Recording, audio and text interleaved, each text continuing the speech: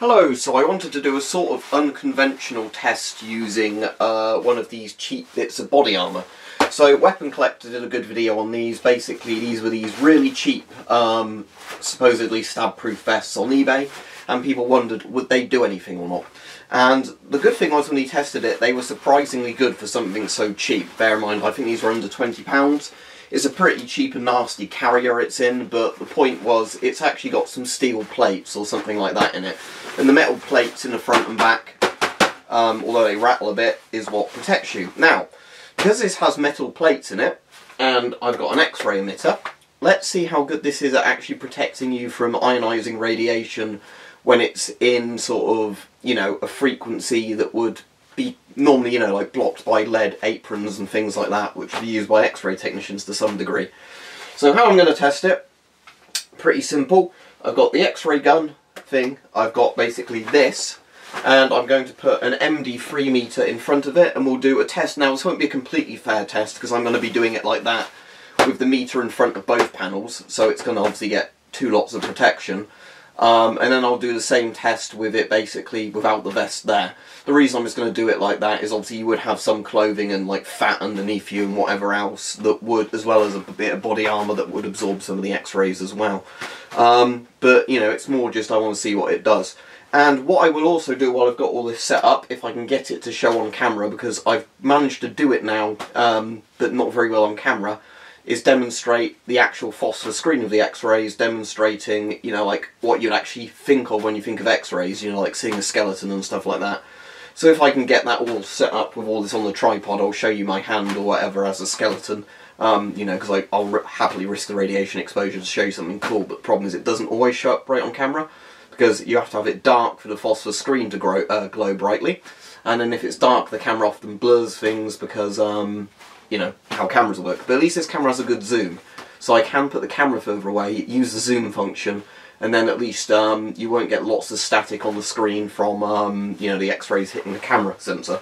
Right, so let's get this started. So what I'm going to do is I'm going to actually probably get something to prop this up on first, and then once I've got something to prop this up on so the height is correct, we'll start the test. Okay, so as you can see, what we've got here is a stool, and that will give this the right height to sit there. So that can sit there. I'm just going to check it's not going to fall over under the weight of it. No, that's fine. Yeah, the tripod's holding that up all right. Actually, no, what I'll do is I'll just move this slightly further back so it can stand a bit more vertical. There we go. That'll be fine. And then I can sandwich this in place with the MD3. And with both these bits here, it shouldn't be able to move much other than, you know, some of the loose bits, but right, that is in place. So now let's turn on the MD3 and let it go to 0, and this one is correctly calibrated. I'll get my remote control so I can do it at a safe distance, and let me just see on the viewfinder, can I get this into position so you can actually read it on there? Ah, excellent, you can. Right, now that's focused. You should be able to see between 0 and 3 on centigrades per hour. So let's fire this off and see what happens when the remote control wants to work. Brilliant. There we go. That's surprisingly good. I'm very impressed. Right, so it looks like we've had a dose of only about, was that between 6 and 8 points of a centigrade going through. So, what, 6 to 8 milligrays going through? 1 centigrade is pretty close to 1 Roentgen, by the way. So let's just do that again and have a look, just to be double sure. Went a bit higher that time, but yeah, looks like between 4 and 6 centigrades an hour. Right, okay. Now what I'm going to do, and I'm going to do it with it all in frame so you can see that I'm doing it. I'm going to lift this up out the way. So basically what we've got there, as you can see, is that is now just as it was with the thing behind it, but that's in the exact same position. Let's fire it off again. Notice how much higher it is. Right, for the interest of this test, what I'm going to do is put that onto the next range up and we'll see how high it goes. But wow, that vest is damn good actually at protecting you from X-rays. A lot more than I thought it would be. So maybe I'll wear that in the future when I'm doing these videos. Okay, that's now on the 0 to 30 scale.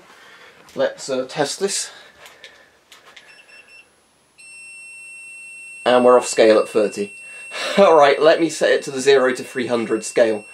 But yeah, it turns out having a bit of sheet metal or whatever it is in the vest, for a stab-proof vest, unlike Kevlar or whatever, is very good at protecting you from ionising radiation, as long as it's at a certain range. Right, we're on the 0 to 300 scale. I don't think it will max this one out. Right, yeah, there you go. So it's between about 60 and 80 centigrade. So this thing, that vest basically cuts it down by about 100.